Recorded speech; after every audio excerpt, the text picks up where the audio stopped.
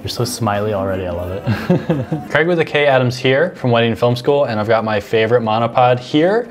This is a monopod that locks, so you can stand it up like this, and it kind of acts as a monopod and tripod, and especially with small cameras like the A7S or the A6500 with small lenses, you know, you can put it up there and it will stay. It won't fall over. I've never had this fall over. I tried an entire wedding just with this and no tripod, but I found that for the ceremony, I like to have a tripod.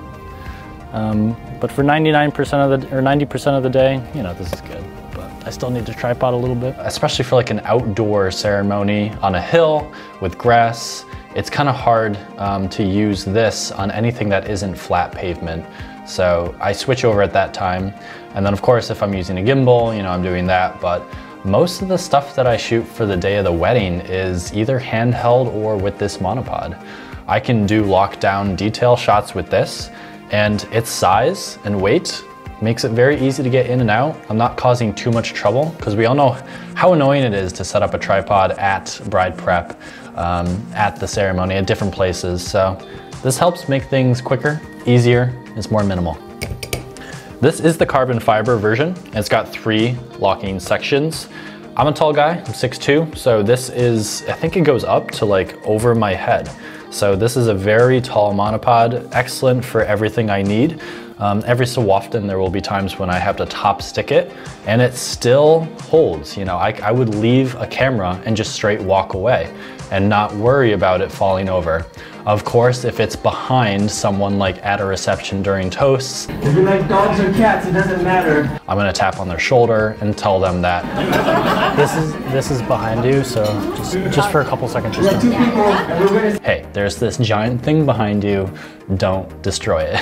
At first, coming from the Manfrotto monopod that everyone has been using for the last couple of years, I was a little worried about these locking twist locks here. But honestly, I think they're better. Like I got used to them very quickly compared to like the, I guess, strap locking of the other monopod for Manfrotto. The only thing I will say though, is that I completely wrecked my hand right here once because I was pushing it down in and I was holding this part and I completely just jammed my skin right in there and it left a huge mark. It was terrible, so just watch out for that. So it's very quick and easy to open and close these.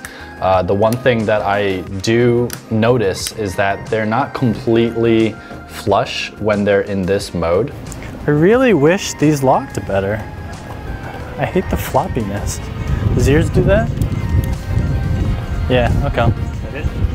Yeah, I haven't tightened anything on these, so I'll double check that at some point in the near future. So I kind of wish that this little play didn't happen, but that's okay. Instead of using this section to lock and unlock this rotation part right here, I usually just keep that very tight and instead just use the tripod head rotating section here. I'd say really the only bad thing about this monopod is how tall it is. You know, the minimum height of the monopod is pretty tall.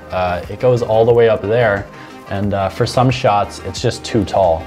So that's why I do this.